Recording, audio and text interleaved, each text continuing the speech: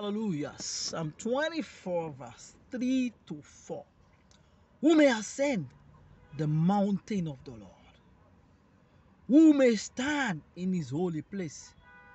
The one who has clean hands and a pure heart, who does not trust in idols or swear by false God. Hallelujah. As you believe God to work in your life, as you believe God to make a difference in your life, as you believe God to give you breakthroughs, to bring down your enemies, to give you victories, to give you lifting, he said he needs you to have a clean hands and a pure heart. Hallelujah. Stay with God. Do not doubt. Have goodwill. Live well, and the Lord will do great things in your life. You will not miss your way, you will not miss your miracles, and you shall enjoy God in the name of Jesus.